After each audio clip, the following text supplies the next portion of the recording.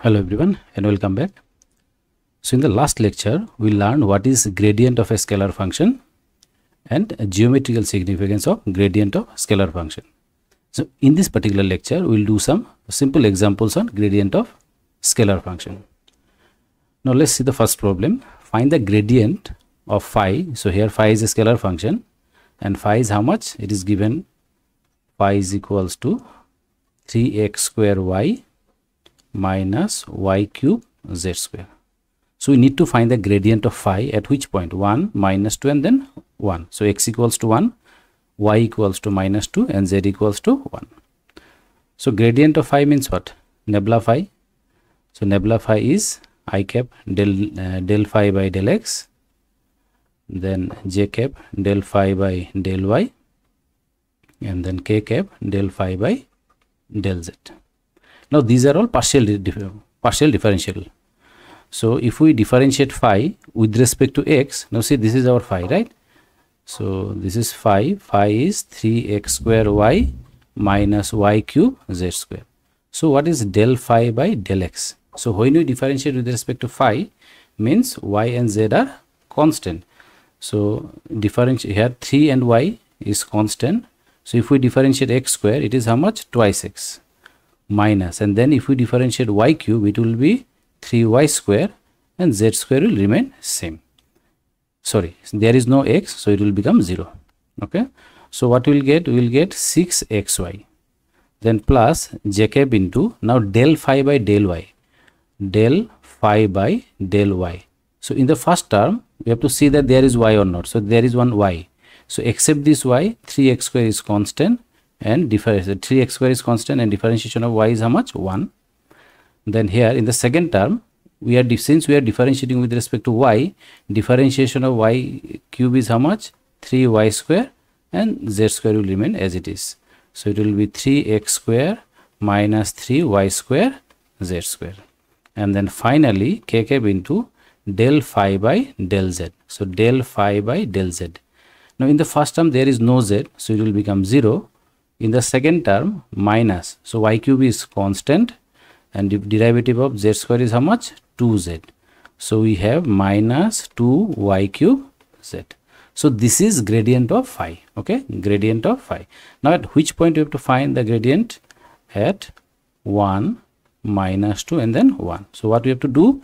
In place of x we will put 1 and in place of y we will put minus 2. So it will be how much? Minus 12 I cap. Okay, minus 12 I cap. Then here in place of x we will put 1, in place of y we will put minus 2 and in place of z we will put 1. So it will be how much? 3, then minus 3 minus 12. Okay, so 3 minus 12 is minus 9 j cap, and then finally here in place of 2 we will put minus 2, so minus 2 whole cube is minus 8, and then in place of z we will put 1, so it will be minus plus 16k. So this is the answer. So in some problem maybe we are asked to find the magnitude of gradient phi. Then what we have to do? We have to find minus 2 whole square. In this problem this is not asked, so no need, but for maybe in some problem we need to find this is also. So what you have to do? Just simply you find the magnitude by taking what? A square root. So it's a very simple problem. Now let us go to the second problem. Now here phi is log of x square plus y square plus z square. We need to find what? Gradient of phi. So gradient of phi means nebula phi. So it's again I del phi by del x plus j del phi by del y and then k del phi by del z. So I del phi, this is our phi, right? Phi is how much? Log of something. So if phi is log x square plus y square plus z square, so when we differentiate del phi by del x, ddx of log x is how much? 1 by x square plus y square plus z square. Okay, differentiation of log x is 1 by x. Again by chain rule, if we differentiate this with respect to x, then derivative of twice x is how much? Derivative of x square is how much? Twice x, and differentiation of y square is 0, differentiation of z square is how much? 0. So what we have? You have twice x divided by x square plus y square plus z square. So it's how much? Twice x divided by x square plus y square plus z square. Similarly, j into then del phi by del y, it is exactly same. It will be 2y divided by x square plus y square plus z square, and then k cap into twice z divided by x square plus y square plus z square. Now what we can take common? We can take 2 divided by x square plus y square plus z square common. So we will be left out with x I cap, then y j cap, and then what? Z k cap, right? So this is equals to 2 into, we can write this as r square, and this will be our r bar. Okay, so the final answer is 2 r bar by r square. So maybe you are thinking that where from this r comes. So see, if we take r bar like this, no, x I cap plus y j cap plus z k cap, then r means what? R is magnitude of r, so is nothing but x square plus y square plus what? Z square. So if we square it, then what we will get? X square plus y square plus z square. Now you see, this is our r bar, and this x square plus y square plus this x square plus y square plus z square, we can write r square. So you can write this part at the beginning or maybe in the side note. Okay, or suppose if you want to keep your answer like this, then you can leave your answer here also, because we have to find the value. It's not prove that kind of problem. Okay, now let us come to the next problem. Now here r is mentioned, clearly mentioned. So r bar is how much? X I cap plus y j cap plus z k cap. So r means modulus r bar, which is nothing but x square plus y square plus z square, and our r square will be x square plus y square plus z square. Now one by one we will find. First, what to find? We have to find delta of r. So for this, suppose if we differentiate this particular equation, this relation with respect to x, then what we will get? If we differentiate this with respect to x, derivative of r square is how much? 2r. Again, it will be del r by del x, partial differentiation. And right side, since we are differentiating with respect to x, derivative of x square is how much? Twice x, and derivative of y square and derivative of z square will become 0, since we are differentiating with respect to x. And here, why it is like this? Because r is dependent on x, y, z. Okay, so 2 cancel out. What you will get? Del r by del x is how much? X by r. So similarly, if you find del r by del y, it will be y by r, and then if you find del r by del z, it will be your what? Z by r. Okay, now let us do the first problem, which is nebula r, means grade r. So we know that nebula means what? I del del x, j del del y, plus k del del z, r. So it will be how much? I del r by del x, j del r by del y, and then k del r by del z. Now what we'll do? We'll put all the value del r by del x. So we have find here del r by del x is how much? X by r, then your j cap into y by r, and then k cap into del z by z by r. So from each and every term we can take 1 by r common. So what we'll get? We'll get x I cap, y j cap, and then, so if you omit a cap, then you can omit cap, otherwise in each and every time we'll write the cap. Okay, so if you omit, then also it will be no problem. And then z k cap. So our answer is 1 by r, and this is nothing but what? R bar. So this is the first answer, r bar by r. Now second one is we have to find nebula what? 1 by r. Nebula 1 by r. So again it will be what? I cap del del x of 1 by r, j cap del del y of 1 by r, k cap del del z of 1 by r. So I cap, so now differentiation of 1 by r is how much? ddx of 1 by r is minus 1 by r square, and for r, del r by del x. Similarly, other minus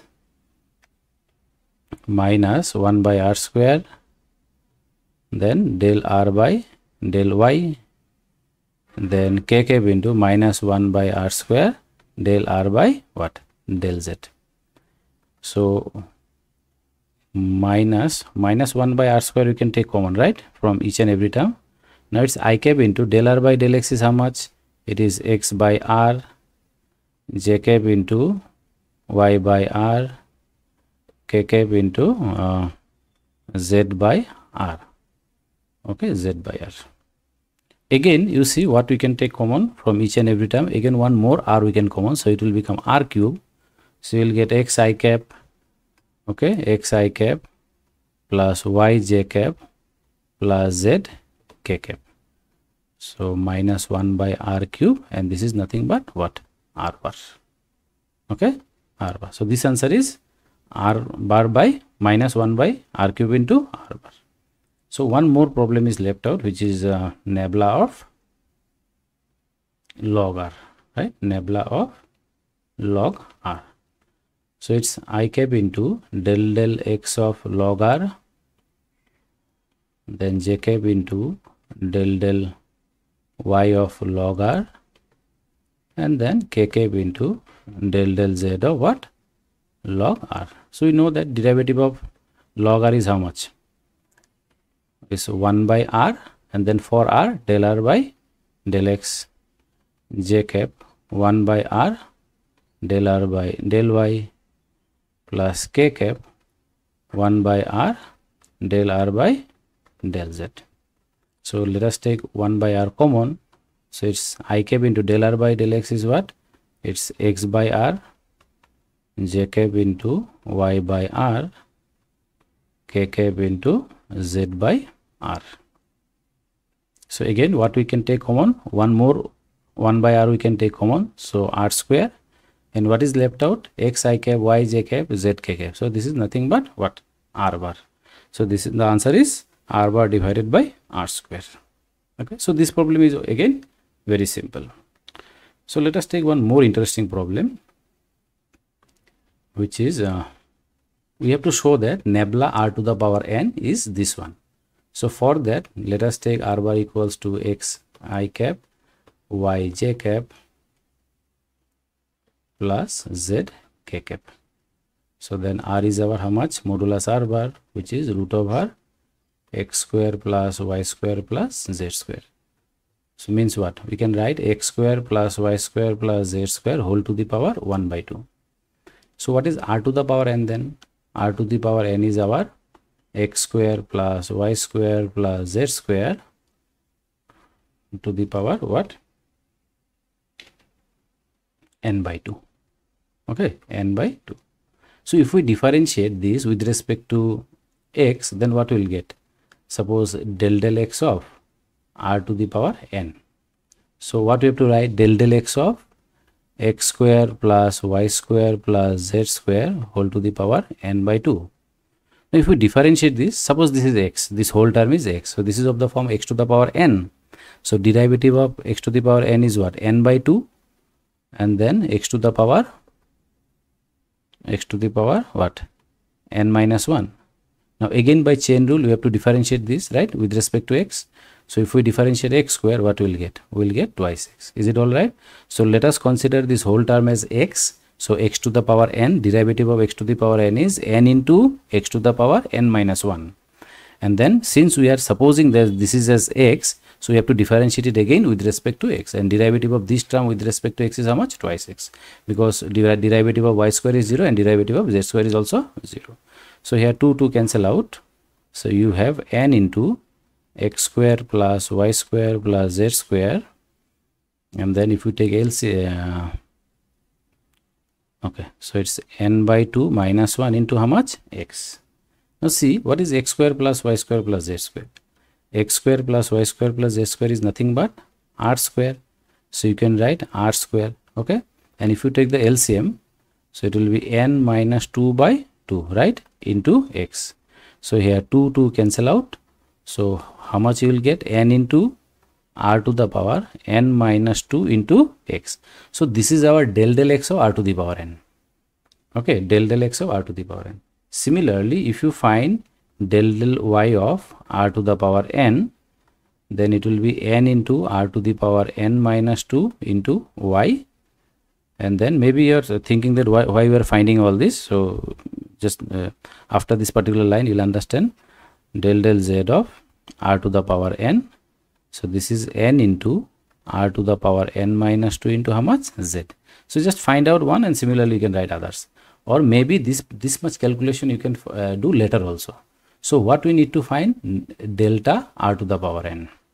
So means we have to find gradient of r to the power n. So it's nothing but I cap del x of r to the power n. Now you understand why we find this del x of r to the power n. See, we find del x of r to the power n because we need this one, plus j cap into del y of r to the power n, and then k cap into del z of r to the power n. So just you simply put the value, how much it is? N into r to the power n minus 2 into x. Similarly, j cap into n r to the power n minus 2 into y, and then k cap into n r to the power n minus 2 into how much? Z. So from each and every time we can take n r to the power n minus 2 common. So what will be left out? X I cap, y j cap, plus z k cap. Okay, so this is n into r to the power n minus 2, and this is nothing but what? R bar. Okay, so this is the answer. So I think you like all the problems because problems are very, very interesting. Simple derivative, okay, only partial differentiation is there. So in the next lecture, we'll do some more problems on different topics, like in gradient we have some other topics also, like how to find directional derivative. So those things we'll discuss in the next lecture. So thank you for watching. Kindly subscribe and share.